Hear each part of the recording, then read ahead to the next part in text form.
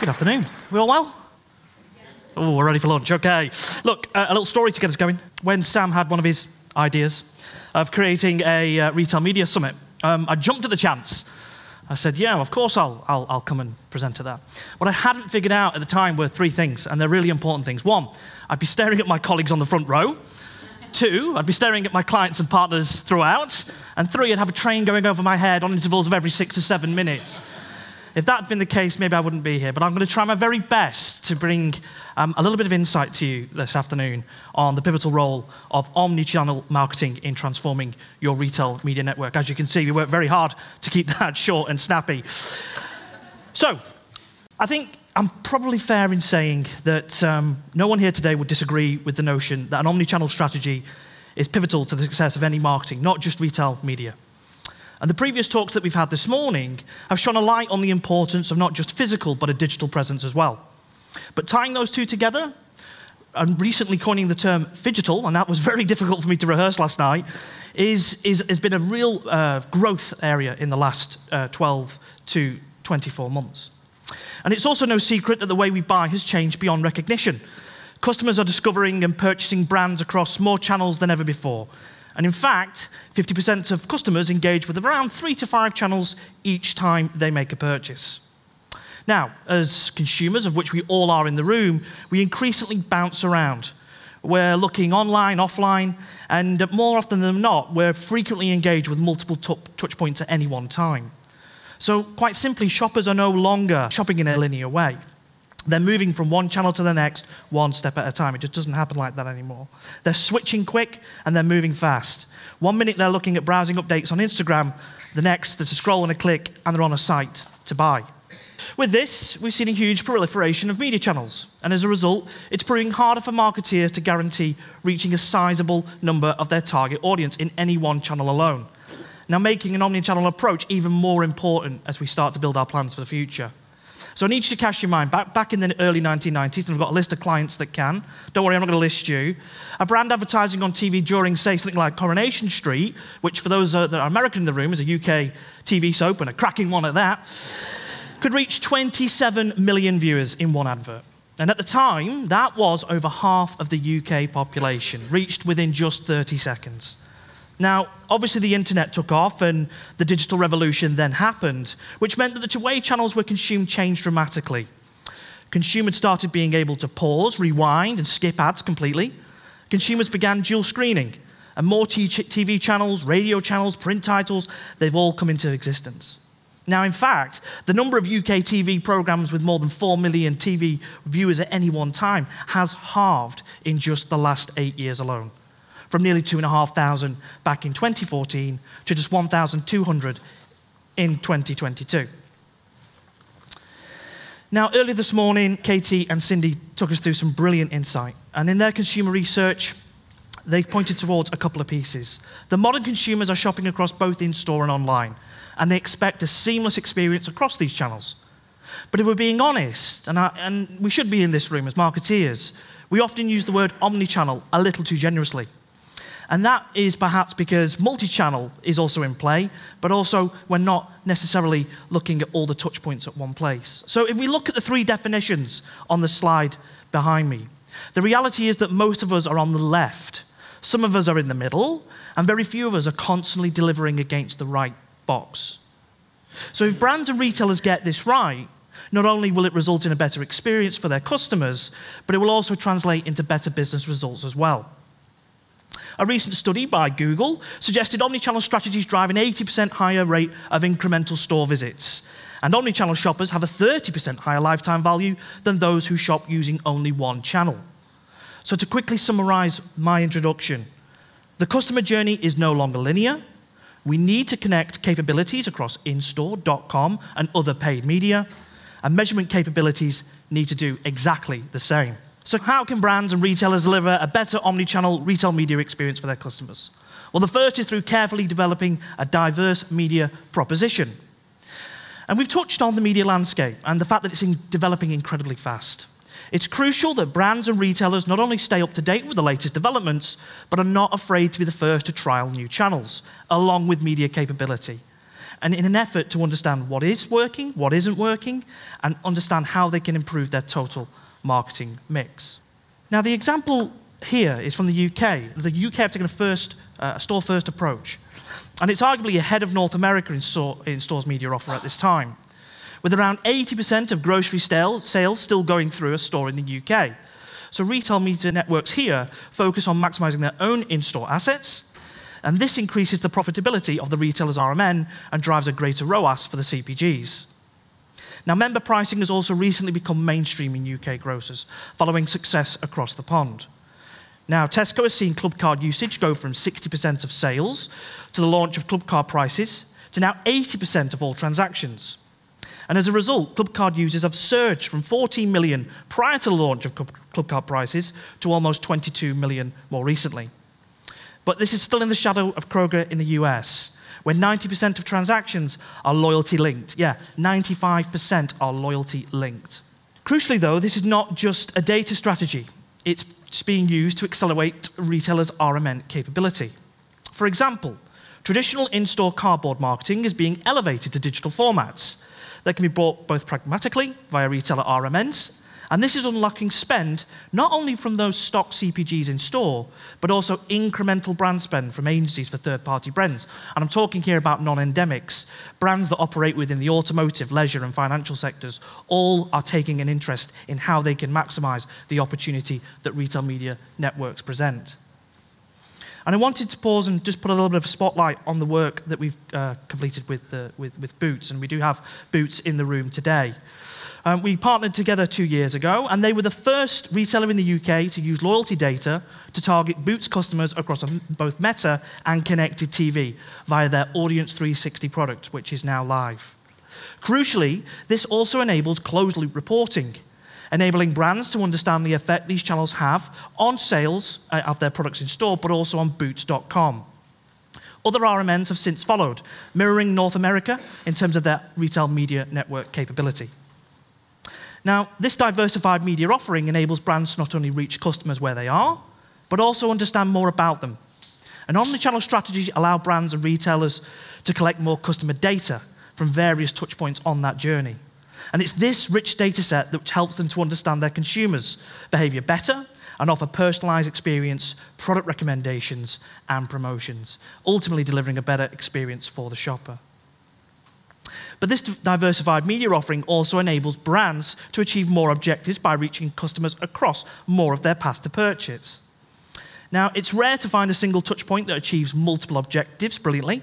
For instance, while first-party data-targeted social media might be great for creating brand awareness, an email channel might be more effective for post-purchase engagement. So omnichannel strategies allow retailers and their brands to utilize the strengths of each channel for optimal results. And Ollie is in the room, and I'm sure he'll love to chat to you about it a little bit later on. Another example is from our friends at Co-op, who are also in the room. We've already heard from Dean earlier today. And thanks to the shared socially responsible values of the retailer and their customers, Unilever recently partnered with Co-op to launch their new ice cream with a mission, and that was co-created with refugee entrepreneurs. As an NPD launch, a core objective was to strike the balance between reach and impact.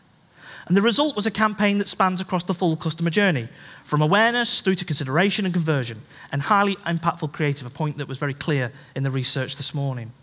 And it was also the first Co-op campaign to run across Deliveroo, Just Eat, Uber Eats, taking advantage of not only the impulse category, but the growth in quick commerce in the last several years. So, in light of that growing number of potential media opportunities available, it's also becoming much harder for brands to traverse a very complicated ecosystem. So it therefore becomes even more important to allow for ease of access into all of these opportunities, resulting in one comprehensive view of campaigns. Now, the outside circles here represent all the teams that brands typically interact with when it comes to investing in a retail media's network, from in-store to .com and brand and trading. Often, there's also different people or teams within the brand itself who are responsible for managing the relationship with these different teams. And the result is something that feels very disconnected and leads to a media sales service with often ad hoc, small activations, which are resource-heavy for retailers and don't really move the dial for brands, rather than a true, connected, co-marketed campaign. So, to avoid this, while it's important to maintain channel specialists, retailers and brands need to have one point of contact who links in with those specialists and manages to oversee the campaign from start to end. And having that single point of contact makes it much easier to execute 360 campaigns that are planned strategically, executed brilliantly, and evaluated robustly, enabling better results for CPGs and a virtuous cycle of investment into retail media networks over time. Now, the one way that retailers have enabled this in the last few years is partnering with an external and impartial media agency to act as one front door for brands and to help manage and run their retail media networks. For example, when SMG set up these agencies listed on the slide behind me, we worked with the retailers closely to ensure they were centrally aligned, reflecting both trading and marketing priorities. Often the two shall not meet. Our job is to try and make them so. And this further contributes to better omnichannel plans. For example, creating events that align to the marketing calendar, which again seems like an easy win, but is so often missed. In addition to having a single point of contact, having one centralized place where everything is housed, from toolkits to master plans and evaluations, well, that can really fast forward the ability to create successful omnichannel campaigns, moving from needing hundreds of spreadsheets into one consolidated platform. Although I'll let you into a secret, we do still like a spreadsheet. For example, SMG, our proprietary software plan apps, has rid us of 90% of those spreadsheets, I'm delighted to say. And it's acting as an all-one solution to manage a retailer's media network. And it enables both brands and retailers to simply and easily see all the inventory available, manage their campaigns, and understand what media has been booked, where and for how much. And crucially, and this is the important bit, to understand what's working and what isn't. It also gives a holistic view of the customer journey across the channels. So as a result, brands can accurately attribute sales and their other KPIs to specific marketing activities, therefore helping them optimize marketing spend and hopefully a better return on investment as a result. So that all sounds great in principle, but how does it actually happen? Well, it comes to life in the form of an example I'm bringing from the Very Group. I'm delighted to say another retailer that was with us this afternoon. HP recently partnered with the Very Group to execute a back-to-school campaign, which happens also to be live right now. And they wanted to capitalize on the period to drive awareness plus demand for HP product, recruiting new shoppers into the computing category at very.co.uk.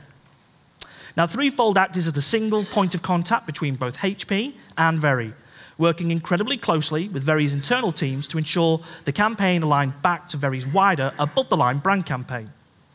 For example, whilst HP had a bespoke tagline which was based on a Very customer insight about the category and aimed to demonstrate the versatility of a HP laptop, the same theme, the look and the feel, and even the models were used on Very's own above-the-line too. So as a result of this collaboration, Threefold were also able to unlock channels for HP that usually aren't available to brands, and even HP even featured in their above-the-line campaign too. The result is an omnichannel campaign that has already increased HP's market share by elevating their reach and creating consistency for customers at every touch point. But equally, it's also made the tills ring for the Very Group. So, the third part. It's not enough to simply utilize a diverse array of channels, connect them together, and call it a day. If it was, I wouldn't be employed.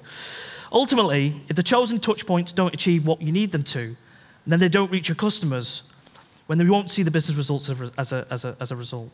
You therefore need to ensure your media planning remains objective and customer-centric. And the execution has changed over time, and I'm sure it probably will as we move forward, but the strategy remains static. Despite the growing number of potential media opportunities available, the strategy therefore remains the same. You need to reach the right shoppers with the right message and using the right media to do so. At SMG, we have a simple framework for this. We call it the who, the what, and the how. It's a simple marketing framework that we follow for every retail media campaign, from beauty all the way through to biscuits. And you also need to think about how you tailor your message across the path to purchase. On the left-hand side, you've got more brandable media, so higher dwell time, which gives you more space to communicate, and therefore you can have a better branded conversation to catch attention with that shopper, engage them, educate them, not execute them. That'd be a great pause. Insight and drive traffic. But when you get to the fixture at the point of purchase, there's a lower dwell time, there's less space to communicate.